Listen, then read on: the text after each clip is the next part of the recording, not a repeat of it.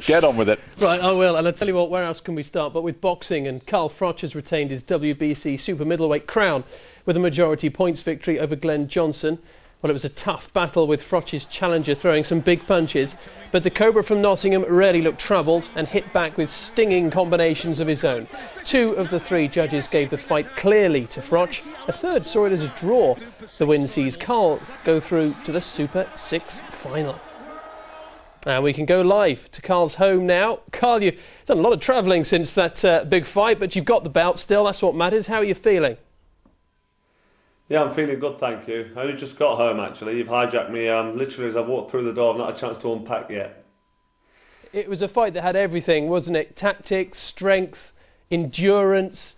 Johnson caught you with some big punches, but you took them and each time came back with those combinations of your own. Did you get rattled at all?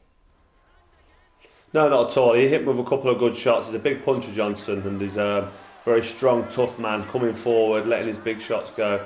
And a lot of the shots came around my left ear, and he's actually perforated my left eardrum, which isn't good news. I'm going to shoot off to the hospital in a minute and walk to the doctors, see what the verdict is. But I've had perforations before. But other than that, every time I got hit, I made sure that I responded back with a fast, strong combination to make sure the judges, although the Japanese judge didn't see it how everybody else saw it, to make sure I won the fight. Most people, I think, thought you won it clearly, and certainly I've been reading through the press reaction today, and that's the general feeling. So it was an unusual one that to give you the draw. Did you always expect the fight to go the full 12 rounds? I did, yes, exactly. I trained for the 12 rounds. Glenn Johnson's had over 60 fights. He's only ever been stopped once early on in his career against the great Bernard Hopkins. So I knew he's very, very tough and strong, and he operates at a weight division above me, usually light heavyweight. So he's a very tough, strong, durable man, and I didn't go in there with any intentions of knocking him out or stopping him early. Just had to get the job done and secure my place in the final of this fantastic tournament. We just caught a shot there while we're looking at your very glamorous girlfriend. She never looks stressed at all, Carl, during these fights. She pretty relaxed about all this?